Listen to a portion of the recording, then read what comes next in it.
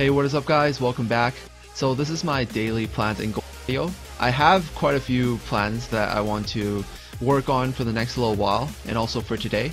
So yesterday I spent basically a half day or so farming B7 with my golem team. And I was actually able to farm B7. Like, I haven't been able to farm it before. Well, I haven't been able to farm it effectively before. It used to take me like 8 minutes a run, which is like really long. But I cut that in half and I can do it in like 4 minutes now. So I've been farming it quite a lot. And I've basically just been using this team. It's pretty simple. There's a video of me featuring that team, going through the gems and stuff as well. It's a pretty simple, pretty easy to build team. A lot of people have the Dark Sea Star because she was rebirthed last month. And then, you know, this is farmable, this is farmable, and I use the wood Hana, but you can basically use any other wood healer for that, so it should definitely be pretty easy. And next, my next big plan is to work on B9.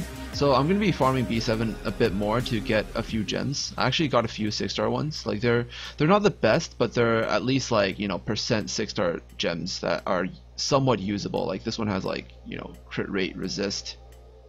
And then this one's pretty shitty. Anyways, I'm going to get them, or not get them. I'm going to get my fire team gemmed up. Raise another fire healer. I've been working on the mini-cat. I'm gonna get him to Evo, or try to get him to Evo 3. I can get him to Evo 2, but I don't have any cats to get him to Evo 3, but it should be pretty easy once I start summoning after a while. Definitely going to be doing some summonings this week as well, so I'll definitely be able to get him to Evo 3 very soon.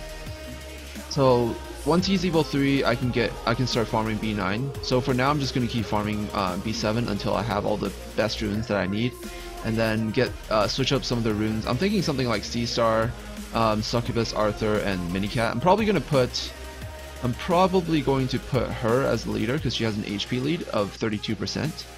And then this will make my team tankier, and then I can just use my, you know, my Sea Star as usual, and Arthur and Minicat. So there's that. I'm probably going to 6-star a monster soon. Probably when Fire Day comes around, I'll farm a few more. I'll farm a few more midstones, and then yeah, because I need 20 midstones from here, so I need like 30 more midstones, or 26 more midstones at the very least to get my Arthur to not Evo 3, to level 60, which might take a while as well, like because I need to farm up. Once he gets to 6-star, I need to like farm up from level 1 to level 60, which probably will take me a day. From my experience, it takes an entire day to farm a monster from like level 1 to 60, at least for me, because my farming team isn't that fast. Maybe in the future, once I build up some like really strong farmers, I can start clearing maps like really fast. But for now, it is what it is. So yeah, definitely gonna be working on that, and also waiting for Dark Day to come around. Once Dark Day comes around, I'm gonna 6-star my Cupid, and he's gonna be very strong, and I can use him to farm B8. And that should be pretty good. Like I can probably run like my Sea Star, Arthur, my Cupid, and then like just one more other monster. You know, maybe him or something like that, and then I should be able to run B8 no problem. And then eventually maybe use kind of the same team for B10. I might need a passive healer, so I might use her instead.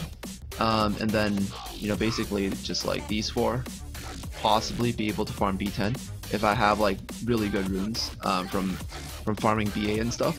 So I'm going to be working on that, and that's probably my next big thing for the game right now.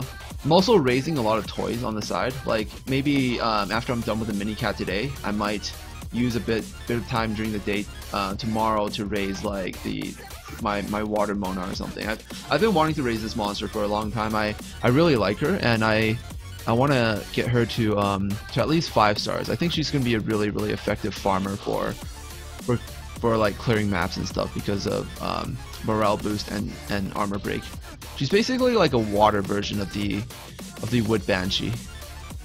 So yeah, that's pretty much it. And also today, some of you might know I've mentioned this in the channel update video that I'm gonna start streaming. I'm gonna start streaming like playing 2 games at the same time. I'm gonna be farming on this, and I'm also gonna be playing the Division as well because the new update just came out, and my friend wants to play, so I'm gonna play with him. So you can definitely come and hang out. Probably gonna do it later on during the day. Make a few more videos first in the morning, and then start streaming. So I'll see you guys in the next video. Peace out.